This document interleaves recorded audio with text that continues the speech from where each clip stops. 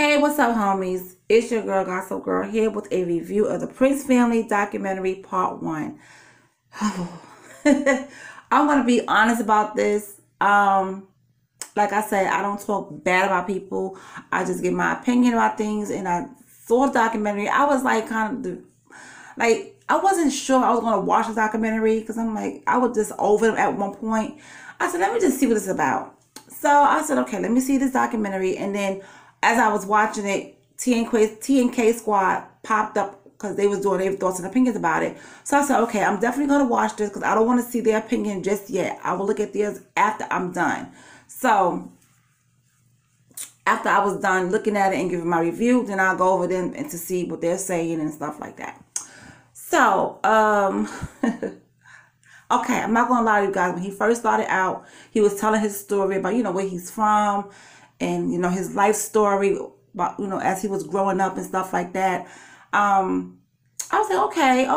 I was feeling it. I'm not gonna lie, I was feeling it a little bit. I'm like, okay, he's telling us, his life, it was hard. Some of us not handed a silver spoon. None of us had a good life growing up. Well, I'm not going to say not any of us. Some of us have it and some of us have. But he was just saying how growing up and, just living life was kind of rough for him. Make a long story short. So there's all that, okay. So then he went through a lot of stuff with his girlfriend, his brothers, his family, getting emancipated, and then with his father and stuff like that. So I was like, wow, Damien, you've been through a lot. So where the whole thing got weird for me was, when he met Bianca, when Bianca came to work at Little Caesars Pizza, and he had eyes for her then. Okay, he had eyes for her then, and he was like, okay, he wanted her by him so she could show her how to put pepperonis on a pizza, because she was in training and all that kind of stuff. So I was like, oh, okay. And then he said, because he knew what he was after. He knew what he wanted. And I'm like, he knew what he wanted. So basically, you was after her anyway for her cookies or whatever. But anyway, and not the cookies you buy in the store either. So Damien is about, 5 to 6 years older than Bianca. But he's 27, she's 22. So back then, she had to be about 15 or 16 and he was still 20 or 21, give or take. That's still, she's still a minor. He is still, he was a predator at that time. You know what I'm saying? She was very, very young.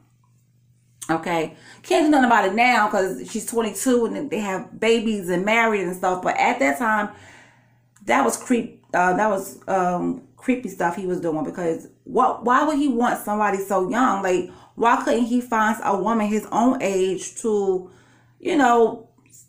be with and start a life with? He got with this little tenderoni, which was Bianca. So, but anyway, but she was living a little bit fast too, because we'll get to that part. So I'm like, ew, I'm like, okay, this is getting creepy. This is getting like really cringy. So he's telling how he met her and stuff, and they was going to, he asked her was she going to the fair, and she was like, yeah, they're going to the fair and stuff like that, and she was just being a little fussy or whatever the case may be. But here it is, when she wanted to like be with him, she told her mom that she was going to her dad's house for 2 weeks and stuff like that. So this is where the mom dropped the ball. If my daughter came to me and said, Mom, I'm going to my dad's house for 2 weeks, I'm going to verify that. You have to verify with your children. She's still a minor. You have to verify, because what if David was the type of guy that could have did anything to her and killed her or whatever and threw her on, threw her to the curb or in the woods somewhere? Then she'd be like, oh my God, I felt my daughter. But you kind of did still, because she didn't check to make sure she was at her father's house. This girl left her mom's house and went laying up with Damien. And he's proud to my, yeah, she was with me for 2 weeks and we did, we was doing and stuff like that. And I'm like, she's still a minor and you still talking about, y'all was getting it in. Like, what? That, you follow me. But anyway, some things are just like, wow, it's just like, crazy to me. So I'm like, okay. So then they started talking about that, and then talking about how she was working. They went through a whole bunch of financial difficulties. He was gambling, he was doing this, and he was doing that, and stuff like that. And then she became pregnant. So I'm thinking that she did a video a while back saying she was pregnant at 17. So at 17, he was 22. She's 17, he's 22. She's still young. She's still young. She didn't have like a teenage life. She jumped into everything so like mad early. She didn't have a teenage life. And what if this YouTube thing didn't work out for her? How would her life would have been? She would have been always struggling. But as you can see, their YouTube life did work out. But I just found it really weird that he was preying on this girl at a young age. She was very young. He may not think about it that way now, but he really was. She was mad young. You get what I'm saying? So there's no excuse for it. That's the part I didn't like. It was some of the parts of it was confusing as well. It's like I felt like I heard this story before and can't remember where. It was like certain parts where he would say certain things like I heard it from someplace else, but maybe not. But it is what it is.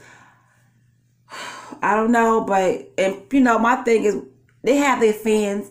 Look in the comment section. I'm looking in the comment section, and people are saying they're so inspirational, this and that. But did you not hear the part when he was with her at such a young age? She was a minor. That part is not okay. It's true. We can't do nothing about it now. We can't go back in time and change nothing. But don't excuse the fact. She still was young when he got with her. It was like, okay, he gonna get with her. Then he said, oh, she was light skinned. She was thick. She had long hair.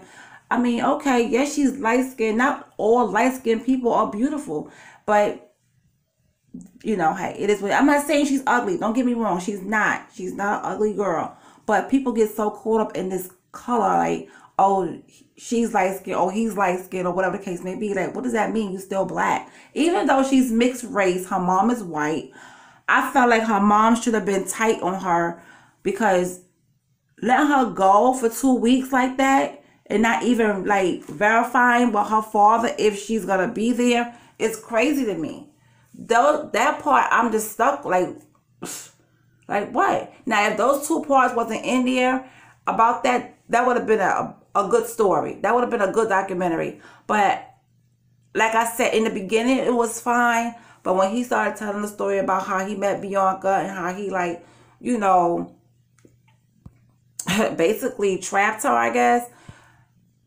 I'm just saying, not everyone's going to agree with me, but it's just crazy. It's just really crazy. It's just really weird. So what did you guys think about, if you saw the documentary, what did you think about it? Let me know in the comment section. Please be respectful of my channel in my comment section, because I don't disrespect nobody, and I want nobody to disrespect nobody in my comment section. If you're nasty and mean and saying nasty stuff, you will be deleted and blocked, and that'll be that. So anyway, let me know in the comment section what you think about this documentary, and I'm going to go over to TNK Squad and look at their video and see if we had some of the same points about this documentary. So you guys have a great night, and I'll talk to you later. Bye.